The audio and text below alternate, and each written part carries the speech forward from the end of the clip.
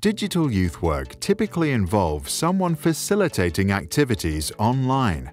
Whether you are running a video game session, moderating a video call, or managing an online youth community, your online presence is constantly increasing.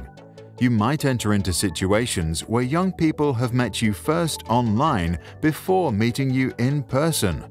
Young people and other youth workers enter into professional relationships with you, which require a certain level of rapport.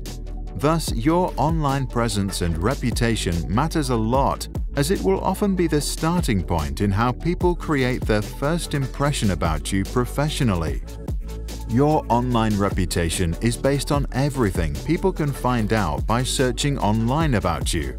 This includes information on websites as well as your social media accounts and the things you post on forums.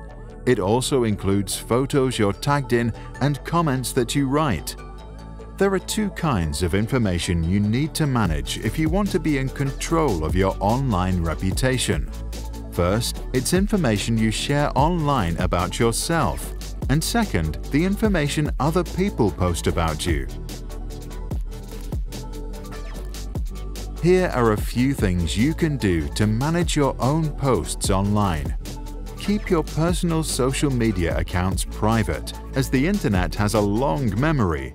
Make sure any posts you make public are things you'd be happy for your boss, colleagues, or young people to see. Be positive and friendly online. Avoid gossiping or bad-mouthing people. Consider the cyberbullying and hate speech policies and procedures you would address with young people. They also apply to you. Delete old posts and old accounts you aren't using anymore. Visit each site's help page to find out how to delete your account and posts. According to GDPR, you have the right to request the removal of your data from any online service.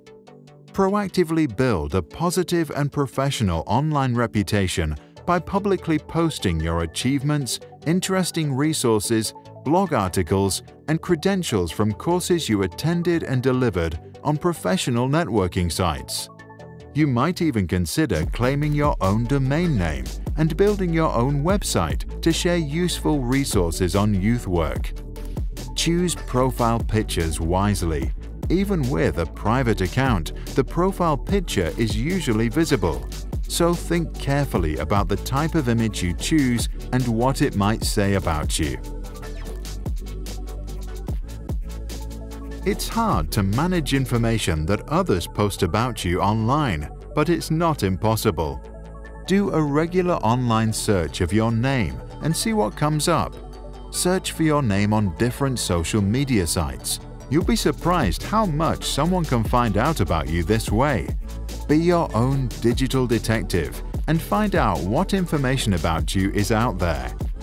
Untag yourself or contact the people posting about you if you don't agree with the content or context in which your photo or information appeared. Double-check your privacy and tagging settings on social media accounts.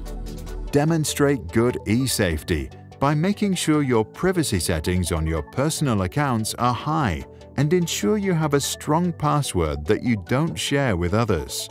Any data leaks may potentially harm your online reputation and disclose sensitive private information.